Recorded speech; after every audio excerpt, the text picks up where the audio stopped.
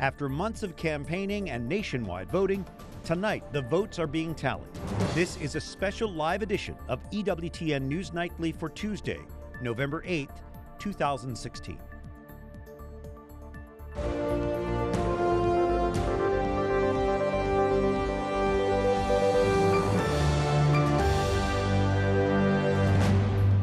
Good evening from Washington. Thank you so much for joining us for our special live election 2016 coverage. I'm Brian Patrick. And I'm Lauren Ashburn at our political desk, where voting has been extended in key states, including North Carolina. As polls close in other key battleground states, Trump supporters are gathered at the Hilton Midtown Hotel in Manhattan in hopes of Make America Great Again victory party.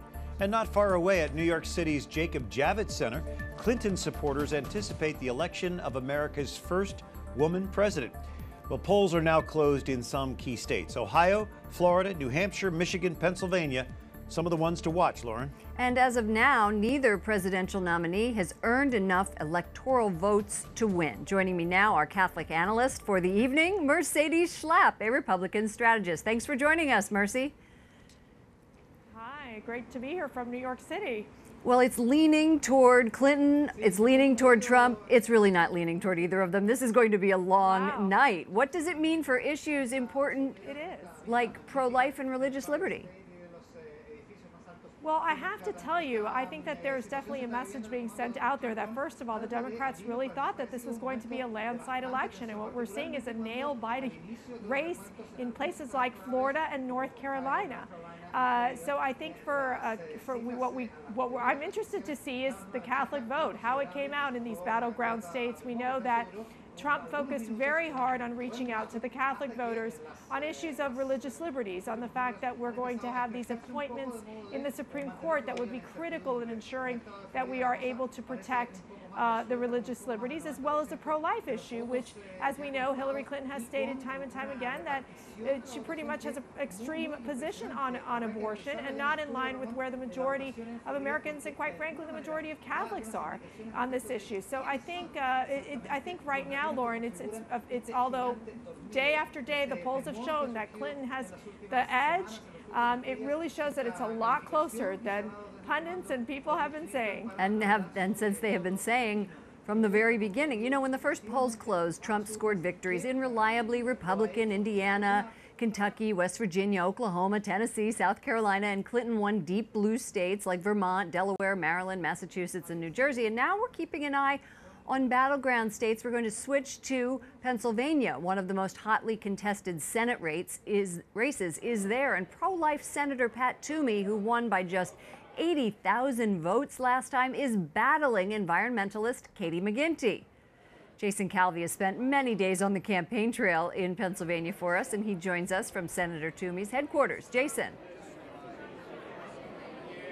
Lauren, the polls have just closed here in Pennsylvania about an hour ago. This is the party just getting underway here for Senator Pat Toomey, who hopes this becomes his victory party. There was a great mystery during this campaign. Who would he vote for? He wouldn't say if he'd vote for the GOP nominee, Donald Trump, but just about 6:45, about an hour and 15 minutes before the polls closed, we do know who he voted for: Donald Trump. We've been speaking to voters across the state, both Trump and Clinton supporters. I think it's going to be wonderful for the country to have a woman president. I'm not sure why I'm not more enthusiastic. So what was the experience like voting today? It was great. First woman president. Very exciting. Once you have kids, it's a complete game changer. You would never think that way again about abortion, and hopefully, and that's why I support him. We don't have any estimates on the winner here in Pennsylvania. It's just too close to call, but the people here are optimistic that Senator Pat Toomey will once again go back to the Senate. Lauren? Jason, tell me, why did Pat Toomey not come out and say he was voting for Trump earlier? What was that strategy about? I spoke to one of his campaign staffers today, And he said they just don't want to talk about this issue. They're not going to litigate this issue of why he refused to say if he was even going to vote for Donald Trump. But there are a couple points to keep in mind. He does need Donald Trump supporters to win re-election here in Pennsylvania, so he doesn't want to alienate them by criticizing Donald Trump or by saying he's not going to vote for him. At the same time, he needs to reach out to those moderates in the crucial battleground areas in this battleground state, which is the Philadelphia suburbs, and he doesn't want to alienate the moderates there who may be turned off by Donald Trump. Lauren? Well, it's a tightrope, and we'll see if it works for him. What about voter turnout in Pennsylvania? Still too early to get a good sample of how the voter turnout has been, but we do have a lot of stories of long lines. We saw some pictures taken from above, and it showed long lines at various polling places. When we were visiting the polling places today, around late morning to early afternoon, there were no long lines.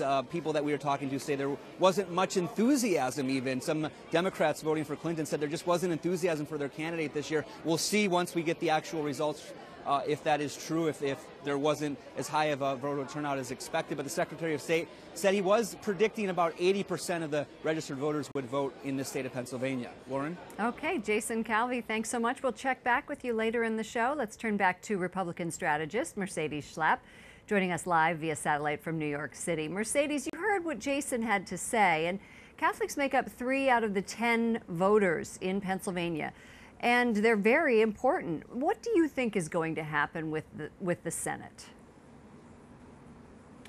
Well, I think Toomey has a good shot of pulling out, being able to win in Pennsylvania. I think the states we're looking at right now is obviously, Illinois has been called. It looks like the Republicans will likely lose Wisconsin. The one I'm keeping a close eye on besides the Toomey race is obviously the one in New Hampshire, which is with Kelly Ayotte. That's a situation where she was struggling back and forth, not knowing how to deal with the Trump phenomenon, and I think it could have hurt her a bit. So we'll be watching closely that race, which it's obviously a toss-up right now.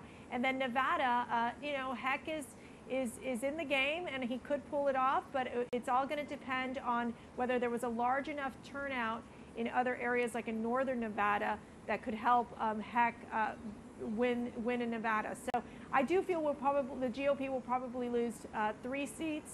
I do think we'll maintain the majority. Just by the way this election is shaping up, which is the fact that for moments there was moments there that we thought that Trump had no chance in Florida, and all of a sudden it just looks now like it's that's a nail biter in states like North Carolina. That's right. So I think just seeing how this is shaping up, I think that the GOP will survive in the Senate control, but it will be by a very slim majority. And the other state, Brian, that we just talked about, New Hampshire, is also a state that we are covering. And Lauren, we have had a crew there for the past 2 days covering that key Senate race. In fact, incumbent Republican Kelly Ayotte is locked in a tight race with New Hampshire's Democratic Governor Maggie Hassan. Wyatt Goolsby is joining us live tonight from Concord with the latest there. Wyatt?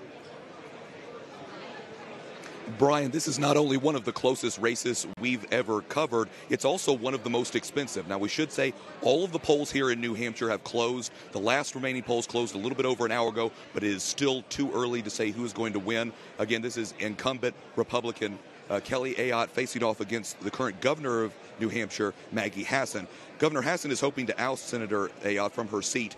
But Senator Hassan has the support of First Lady Michelle Obama, as well as the abortion provider Planned Parenthood. And we've been following Senator Ayotte these last few days. We should say that Ayotte has told us she is pro-life. Ayotte says while she's tired, she has enjoyed canvassing the state on the campaign trail.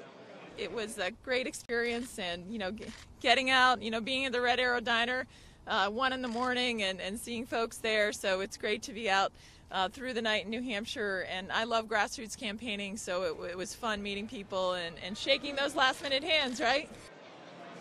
And as we say, the final results have not come in yet. We can tell you, though, that the local ABC affiliate in Manchester is reporting with only 8% of the precincts a very favorable advantage to Governor Hassan. But again, it's with only 8% of the precincts reporting to this point. So it's just too close to call. We should say that we're actually coming to you live from inside Senator Ayotte's watch party here, and really the mood has been, from people that I've been talking to, has been optimistic. People realize that this is a very close campaign. Real Clear Politics polls have said this is within a 1.5 percentage, basically a toss-up essentially, but they're overall optimistic. Brian? So Wyatt, you mentioned Senator Ayotte is pro-life. What is her position on funding or defunding Planned Parenthood?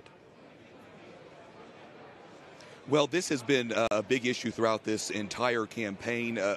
Senator Ayotte has been the subject of a number of attacks by Planned Parenthood, and she's had to come back and explain exactly what her position is. She believes that taxpayer funding should go to women's health, but it should be divided up among a number of different organizations, women's health clinics, not just to Planned Parenthood. Brian?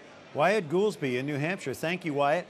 And in Lauren, that's just one of the handful of key races that the political balance of the U.S. Senate is really up for grabs tonight. Yeah, the election, Brian, as you know, is going to have a big impact on issues important to Catholics, like the pro-life issue you just mentioned. Mercedes Schlapp joins us again from New York City. Mercedes, Trump made a big push for Catholic votes, sending out flyers, appointing a Catholic board. Did he mobilize this important white Catholic vote with his messaging? You know, I think he did, but I want to say that part of it came from what we saw with the WikiLeaks emails from the campaign Clinton advisors that talked about Catholics in a sense of calling Catholics backwards. And the fact that they were the goal of the liberals to move forward on organizations that would plant the Catholic revolution. This is the Catholic Spring. And I think it was very disturbing to so many practicing Catholics that you would have liberal organizations in the government and a campaign push forward these ideas that would basically, and these groups that would basically try to undermine the tenets of the Catholic faith. That is serious. That is basically a threat on our Catholicism. And I do believe that Trump did have an opportunity, and his team, to push that message out. Obviously, doing the interview with EWTN is important. He understands that the outreach to Catholics was key across the country. And I think that at the end, it did benefit him when you started seeing the polls break in his favor, with you have over 14% of Catholics supporting Donald Trump in this election. In states like Ohio, Florida, and a slew of others, white Catholics make up about 1 in 5. And this is still a tight race, and not a mandate for Clinton, not a mandate for Trump that we're going to see. Do you think that he is going to pull this off? You know, I have to tell you, we're watching these election results closely. I mean, both my husband Matt and I have been involved in presidential campaigns since 2000. And this one has really been shocking, because the early polls definitely showed Hillary with such an advantage, and he's just been able to chip away at it. And in states like Florida, we're seeing the Cuban-American vote coming out strongly for Donald Trump. That is something that I think is a critical constituent for him, considering that you had over 500,000 Hispanics early voting in Florida. So I think that you're starting to see this dynamic occur where it will be a lot tighter than people think, and that actually he could maybe pull this off. This might be the November surprise that we've been waiting for. But again, it's too soon to know what's going to happen. You know, Hillary Clinton will argue, and her team, that they have the better ground game, the better organization, and obviously the electoral map favors them right from the beginning. That's so right. This is that definitely has been an uphill battle for Donald Trump. It has been. Thank you so much, Mercedes Schlapp in New York. We'll check back with you in a bit. Coming up, viewing the U.S. elections from abroad, Mary Shovlin joins us from Rome. And Life on the Line, how today's election could impact the Supreme Court and pro-life movement.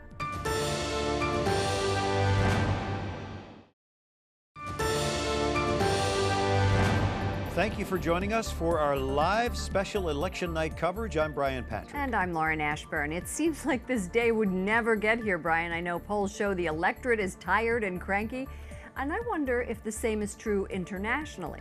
Well, Mary Shovlin reports from Rome, where Americans and Italians are watching the U.S. elections at the U.S. Embassy. The viewing party is still going strong, as you can see behind me here, as we continue to wait for the final results to come in. Many people here in this room excited for either candidate. I have to say, a lot of them excited to see maybe the first woman president. A lot of them excited to see real change through Donald Trump, a political outsider. Many opinions to be had here in Italy. Italy, of course, one of our greatest allies as a government, stood by us so much through the years. There's a lot of goodwill in this room. So we will continue to wait and see as the results come in. But Brian, I can assure you here from Europe, the world is watching and waiting. Thank you, Mary Shovlin in Rome. And Lauren, there are key policy issues at stake in this election, fundamental for Catholic voters. The pro-life cause tops that list and is a huge factor in this election. We're lucky to have Marjorie Dannenfelser joining us here in studio. She's the president of the Susan B. Anthony List. That's a group that helps elect pro-life lawmakers. Welcome to our program tonight. Thanks for joining us. I love being with you. Yeah, I love being with you. Especially tonight. Yes, especially tonight. You know, why are these results so important to the future of the pro-life movement? Well, it speaks to the foundation of our government, how it actually works and whether it will work. The first right, the font of every other right, is the right to life. It's founded in the Constitution. We were given a process to elect people that would protect that right. The Senate is vital to making sure that that occurs, because it has to confirm and confirm Supreme Court nominees. And the presidency, obviously, is a place where, like we saw with Lincoln, can advocate for the rights of unborn children and anyone who is downtrodden. And so those two entities, especially this election, are vital. What happens in the Senate and the presidency. If Clinton wins and gains a Democratic Senate, how can we guard against the abortion agenda? I mean, it's very close right now. This race is very tight at 9-18. Right. Well, so far we know that the House, tonight we know the House has been clinched for the pro-life cause. We have a majority in the way that we have before. If we have a Democratic Senate, a pro-choice majority, a pro-abortion majority, we will really depend upon the House once again and the leadership there. If we have a Democratic president, this particular Democratic nominee who is adamant about her advocacy on for abortion, the House is going to be our linchpin, and we are going to really depend upon whoever is the Speaker of the House, whether it's Paul Ryan or someone else, and the caucuses there that really are closest to the will of the people. So that is where we'll fight, also in the state legislatures. How does this pro-life movement, how does the pro-life movement need to be more proactive in recruiting leaders, people who are going to run? Right. Lauren, I think that's the most important question of the night. And I think that is what informs our decisions about how we engage in the pro-life movement in the future. To the extent that we have not yet engaged with potential leaders that will run, give them benefits, meaning being behind them, helping lead them along the way from the very beginning, helping with their funding, helping with their muscle for their political machines. We have to be there for them from the very beginning, including when they're in the House, including when they're in the Senate, when they're governors, at every step along the way, and in the primary process, when we're choosing a presidential nominee. Every single step along the way was smart from the founder's perspective, and we need to look at that and how it works and engage early. Okay, Marjorie Dannenfelser, president of the Susan B. Anthony List, thank you so much for joining us. Great to see you. And Brian, voters will decide a number of important ballot initiatives in many states. They include assisted suicide, recreational and medical marijuana use, among others. But the question of character and moral integrity has been front and center in this election. It's good to have Chad Pecknold, theologian with the Catholic University of America, back with us. Chad, how do you think the reaction to the results tonight will set the tone for what comes next in America? Well, America is the country that's built on peaceful transitions, and so concession speeches are a really important thing to watch. If you are giving a graceful concession speech, you're holding up civic trust. If you're not, and you're asking about rigged elections or lawsuits pending, there's a sense of things being uncertain going forward. I wonder if you were surprised by the anti-Catholic bigotry that was revealed in this election cycle. I mean, one is never really too surprised by Catholic bigotry. Christ himself told us that we'd get some. But the Clinton campaign, I think, did mark a sort of new low for trying to cultivate and sow divisions within the church. And that is a disappointment and something to think about going forward, that they're trying to convert us as much as we want to convert them. Well, Chad, tonight everybody's saying, thank God this thing is over. I mean, so many of us are tired of the election. Do you think that we're also tired of the incivility of this campaign and this election cycle? Well, I think clearly the polls show this, that we're all exhausted by this election season. And one of the silver linings of that is that I think we all recognize that we're either in this together or we aren't. We have to be a virtuous people who love our neighbors as well as God, and we need to recognize that hidden among our political enemies are also our friends and our neighbors. Dr. Chad Pecknold with the Catholic University of America. Chad, thanks for staying with us tonight. Thanks for having me. Up next, election results at this hour, and the stories will follow into tomorrow.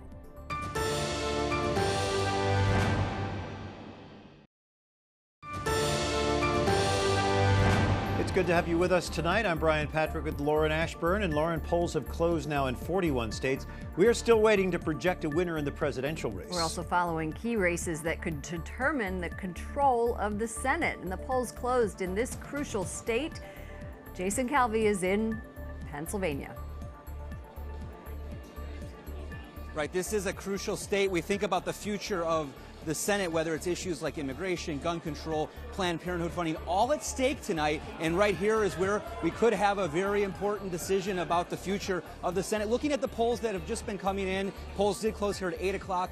And we have about 12% of the precincts reporting, and right now the Democrat is winning by about 2 points. But this is very interesting. Donald Trump is beating Hillary Clinton right here in Pennsylvania. He's made quite a play here going after the state, which hasn't voted Republican for president since 1988.